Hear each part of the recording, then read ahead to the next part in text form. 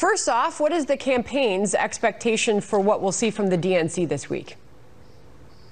Well, it's going to be a complete shift to the radical left. You see that tonight with kind of the keynote speaker, Bernie Sanders. Now, I should note, per GovTrack, Bernie Sanders is the second most radical liberal senator, the first, of course, being Kamala Harris.